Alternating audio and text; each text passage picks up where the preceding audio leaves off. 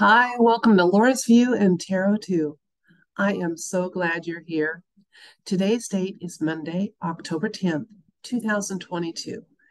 And I would like to explore something today, another in what seems to be a series of reads. Uh, let's call this one Go Woke, Go Broke, PayPal. I don't know that PayPal went woke, but they did in recent days try to implement a policy where they could fine users that they had chosen um, to have spread misinformation up to $2,500 and lock down their accounts. Now, I'd like to share a couple screens to kind of support the go woke, go broke hypothesis, and then we'll do a read and see what the universe wants us to know about PayPal. Okay, just a second. Now, David Marcus, who was a former president of PayPal, put out a tweet that said, "It's hard for me to openly criticize a company I used to love and gave so much to, but PayPal's new AUP goes against everything I believe in. A private company now gets to decide to take your money if you say something they disagree with. Insanity." And Elon Musk had to chime in and said, "Agreed." Now, then in the wake of a lot of backlash from consumers, just today, PayPal says their policy to fine customers for misinformation was an error. I think it would be more accurately to be a miscalculation of the willingness of their customer base to buy into what was actually going to be the start of a social credit type of system. Okay, now that made me wonder, how much of a backlash have they had? Okay, one second.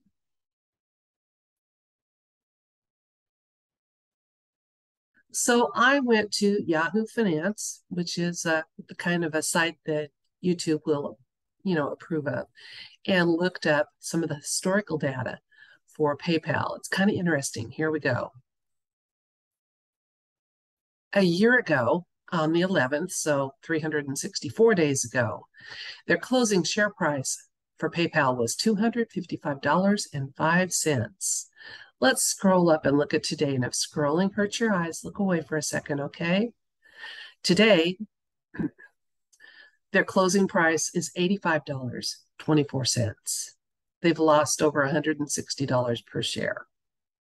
So if you are making your opinions known with your pocketbook, it's working. Their share price has dropped dramatically.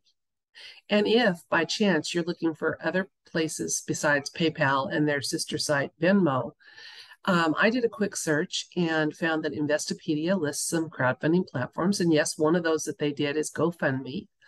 I know when our trucker convoys had trouble with PayPal, the Christian site Give, Send, Go, I believe, came through for them. So there are other options out there, and you can continue if you choose to make your opinion known of policies like this, because the more backlash consumers give, the harder it's going to be to start any type of a social credit system in the United States, as has already been started in the People's Republic of China. So let's ask the cards tonight. Okay. PayPal claims their policy of fining for misinformation was an error, just an honest mistake, a miswording of their new user policy. Uh, what does the universe want us to know about that claim and about PayPal in general? Let's see what the cards have to say. Okay, universe, what do you want us to know about this claim PayPal's making that policy was an error and about PayPal in general?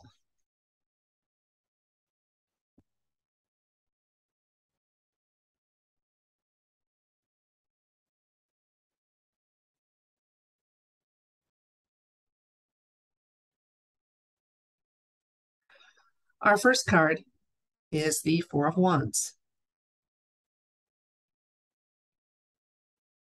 Then we have the Five of Swords,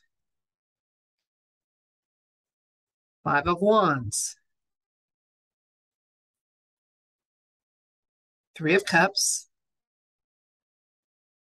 Ace of Swords, Three of Swords, and Six of Cups.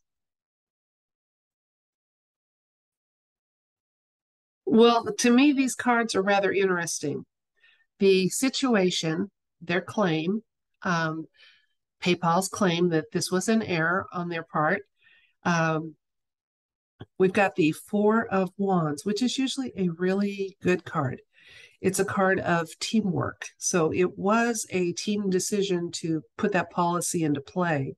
However, since it is aspected over here, we're told a little more, it's not aspected, by the Five of Swords, which is a card of there has been a defeat without a lot of bloodshed. There's been a defeat. I don't think it was a something that was an easy consensus for them to have. I'm wondering if some of these big companies that are going woke in a very non-profitable way are having their hands forced into doing it, because with this conflict card, that kind of would speak to the teamwork not being one of total willingness. It's backed up by, in the recent past, we have the Five of Wands here. And the wands are actions. Okay. Fives are kind of like a temporary type of thing. So there was a lot of infighting about this policy. It has not been popular. Okay. In the present, we have the Three of Cups. Now, depending on our type of question, the Three of Cups, yes, can mean many, many things, but normally, especially in something like that, it's a celebration card. So there are the objective of having this announced and having it be a big kerfuffle was absolutely something that is being celebrated. Let's see if we can figure out who. We got the Ace of Swords here, continuing that celebration of the policy and the fact that it has been done away with, saying, yay, good, yay. And look at what's aspecting the Ace of Swords. We have the Three of Swords, which is a card of sorrow and lies. Now, they did it. It's been done for the betterment of people. I think to wake people up, to make people realize if they don't take a stand, if you don't stand for something, you're going to fall for anything, including social credit scores. Okay. We have the Queen of Pentacles here for a little more information, as well as Mr. Tricky Knight of Cups. Now, the Queen of Pentacles, she is a card of generosity and satisfaction. So this whole play out here and the falling share prices are very much agreeable with those that forced PayPal's hand and caused this to be done. They are absolutely lying when they say that it was just an error. Oops, we didn't mean to do it. And yeah, no honesty involved about it, because we got lies and they're not happy about it. I mean, if you were a company and you're in business to make money, you wouldn't want your share prices to be a third of what they were a year ago. Heads are going to roll over that one. Okay. So it looks like PayPal's claim is kind of false, but it's serving a purpose, and it seems to be a white hat type of purpose. I've had friends report to me as they tried to leave PayPal over this policy that it went from being an easy thing to do to a little more complicated.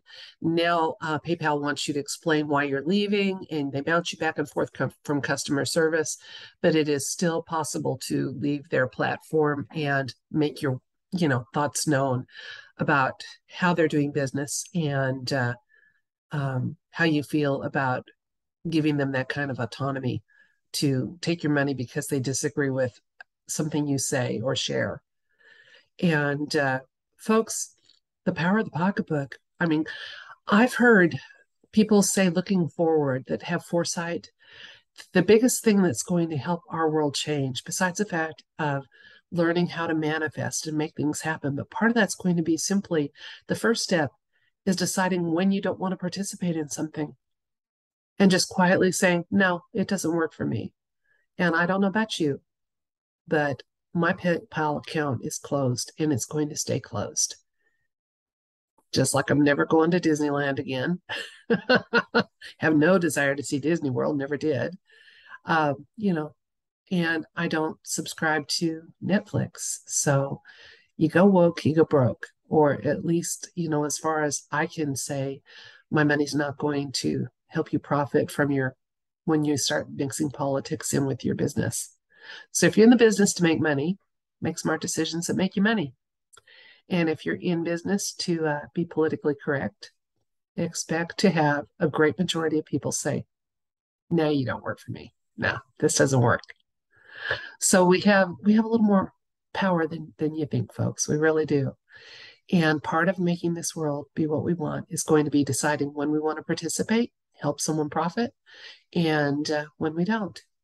So that's it for this video. Thank you so much for your time. It's precious, and I never take for granted that you chose to spend a little of it with me. I try not to waste too much of it. Now, don't forget, this coming Sunday, we'll be doing a meditation. The meditation will be happening at 10 a.m. Alaska time, 11 a.m. on Pacific, 12 Mountain, 1 Central, 2 Eastern, and then across the pond at London, 7 o'clock. Just our usual time. And we're going to be thinking about things we either are celebrating that we've had some justice for, or things we would like to see justice for. Not revenge, but justice, where people or entities or businesses are held accountable for actions that were wrong. And I think if we think about it, we've got more to celebrate than we think. And who knows, by Sunday, we may have even more. In the meantime, enjoy life, smile, and reject any kind of fear or negativity. Keep your vibration high, keep yourself happy. It is okay to be happy, and you don't have to have a huge reason for it. Thank you so much. Until next time, good night.